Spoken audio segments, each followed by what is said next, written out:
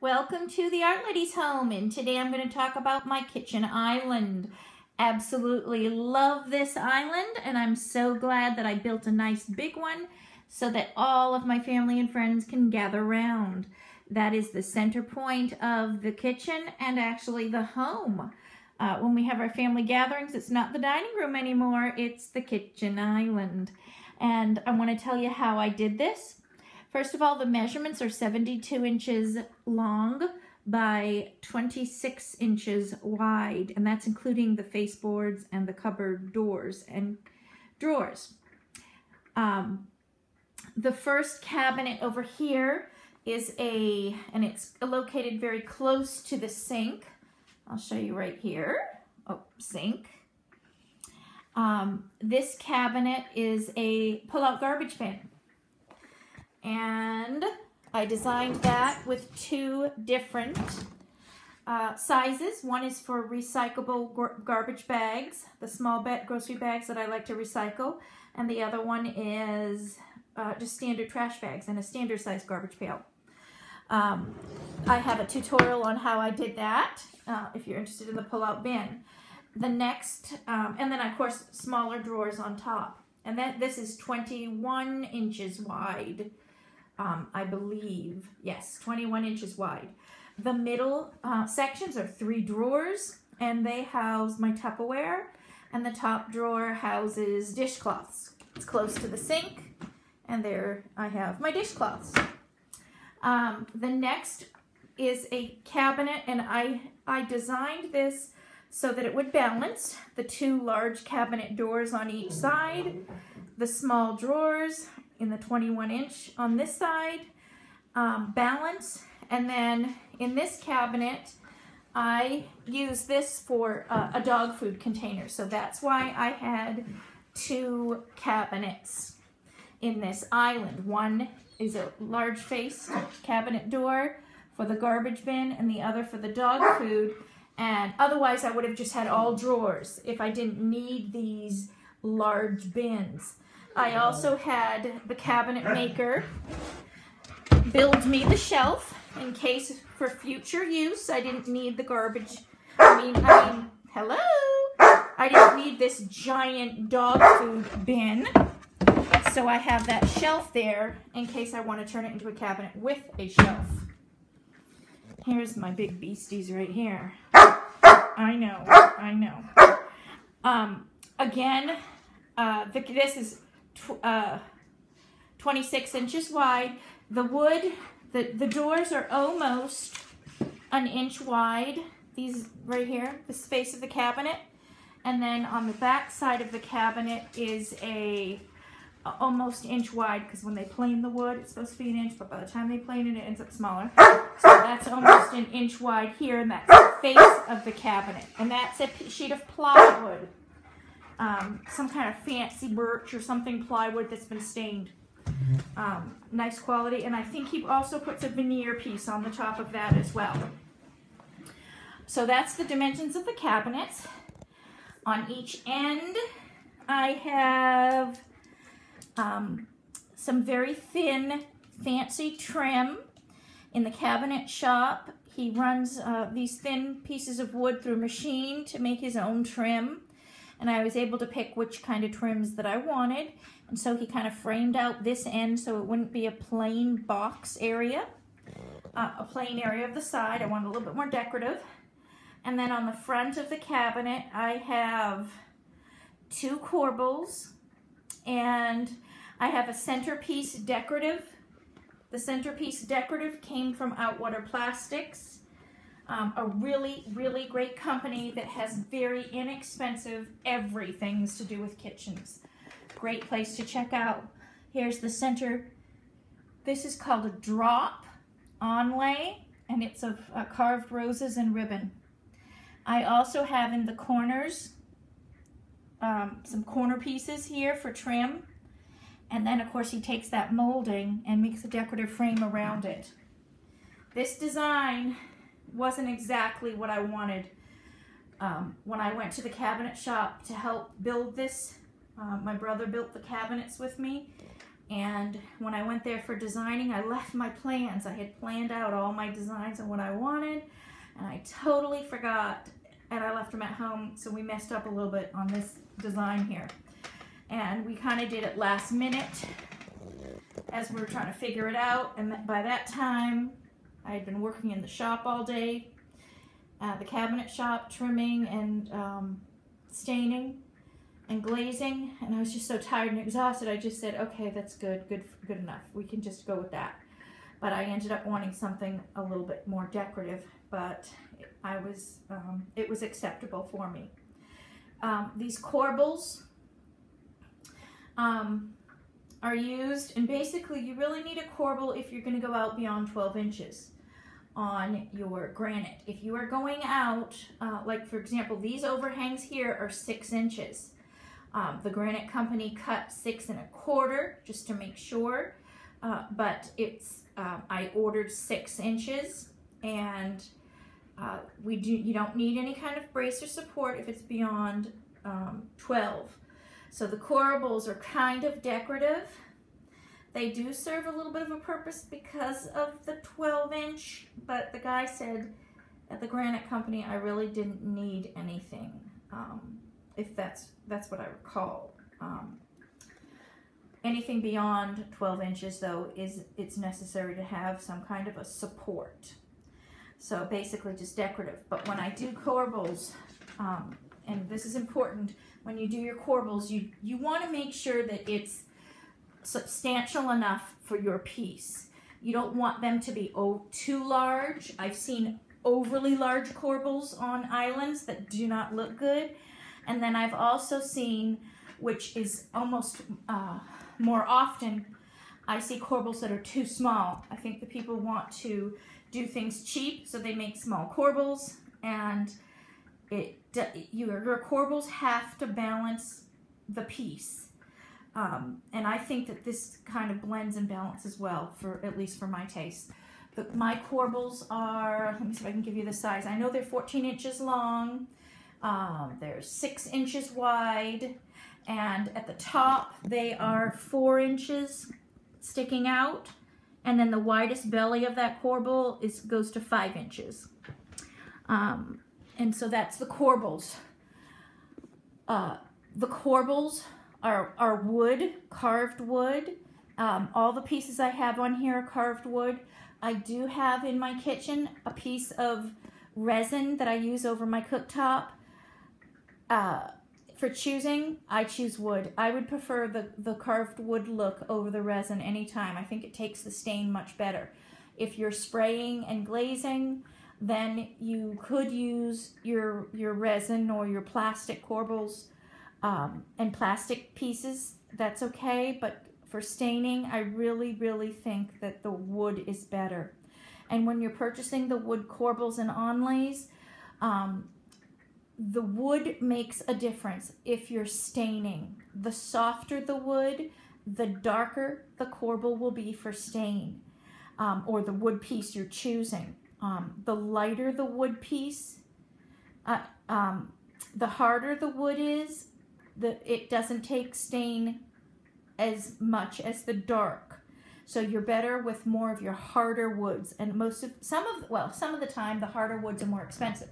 So you can kind of tell by that, but call the people you're ordering from if you're going to be staining, and make sure it's a hardwood for stain. And sometimes in the descriptions it'll tell you whether the corbels and wood onlays and pieces are able to accept stain or not, or are suitable for stain. I think that's what they say they are. And then others say paintable, suitable for painting. So if you're going to be doing just a plain white kitchen or a gray kitchen, those are the ones that you can go for, the ones that are just suitable for painting. But if you're staining, you need more of a hardwood, and you want your woods to be compatible so that the colors are similar. Otherwise, what you end up with, and I'll show you because I only could get it in this wood, I could not get it in a different kind of wood.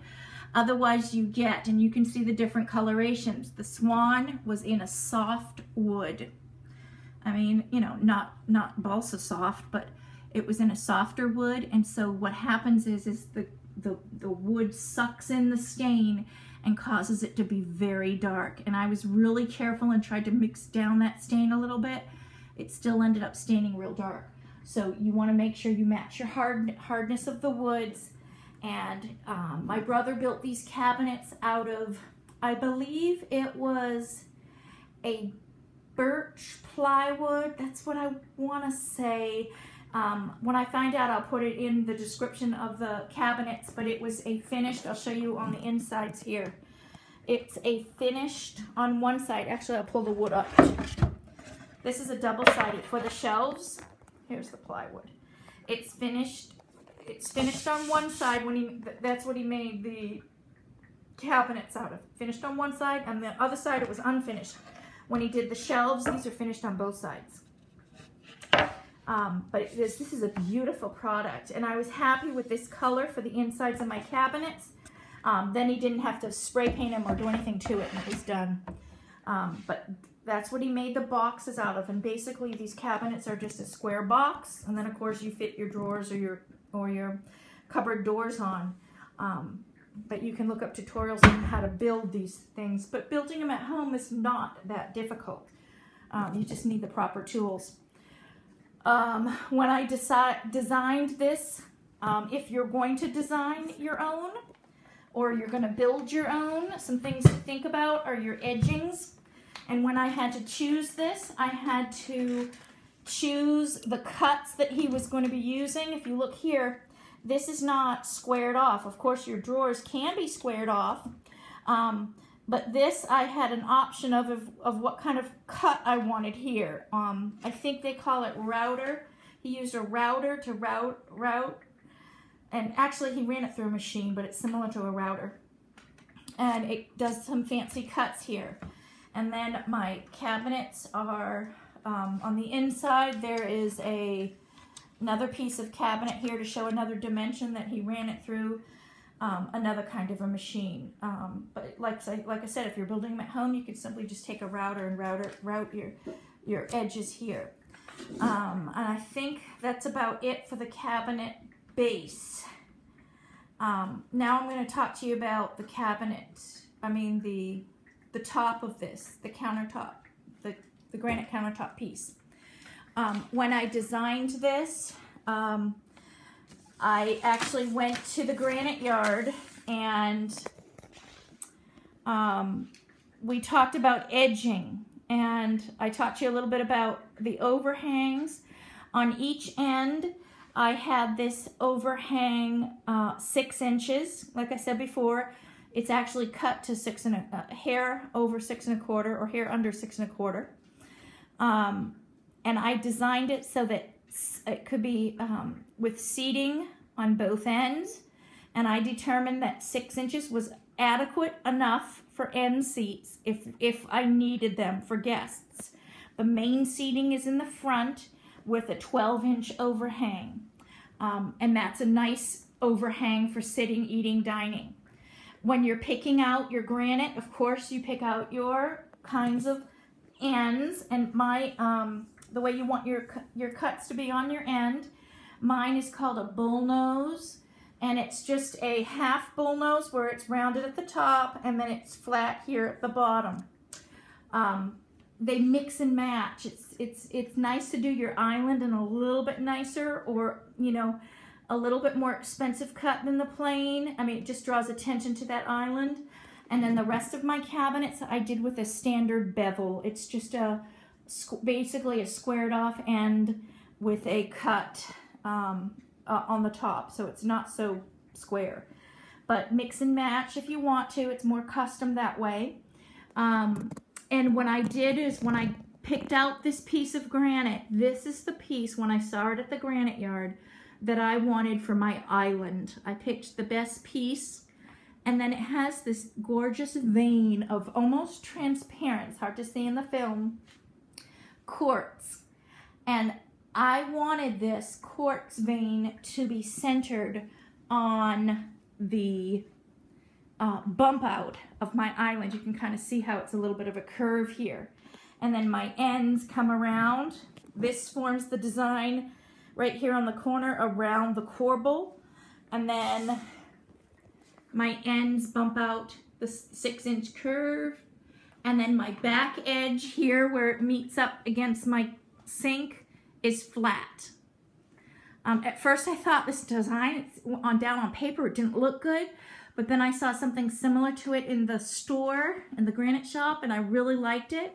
And then I just tweaked it and designed my corbels, my curves here on the ends. And then what I did, and I mean, don't be afraid to be, you know, aggressive at the granite shop, pushy, whatever you want to call it.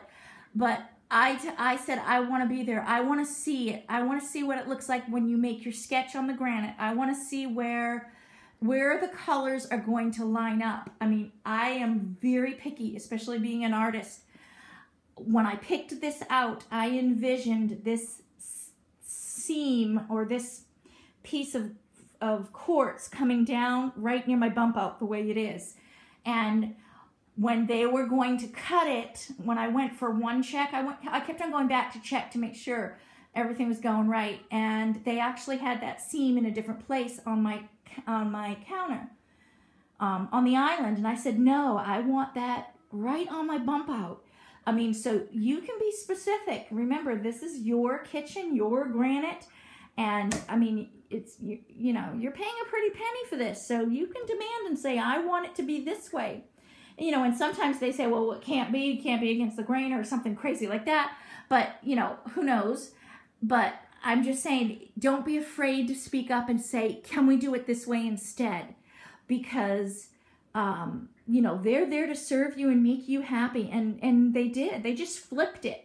You know, this was almost going to be cut off. And I said, no, you know, make sure you are clear with the granite people that I want it this way, or I want this color to face this way.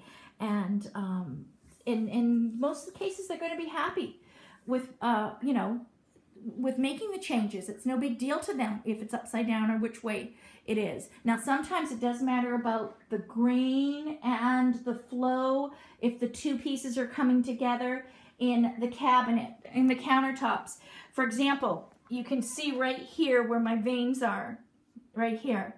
So sometimes they say, well, they need this piece to be next to this piece, that kind of thing. But when it came to the island, I specifically wanted that to be in a certain way, and they were happy to give that to me. But that's a little bit of how I went about designing my kitchen island.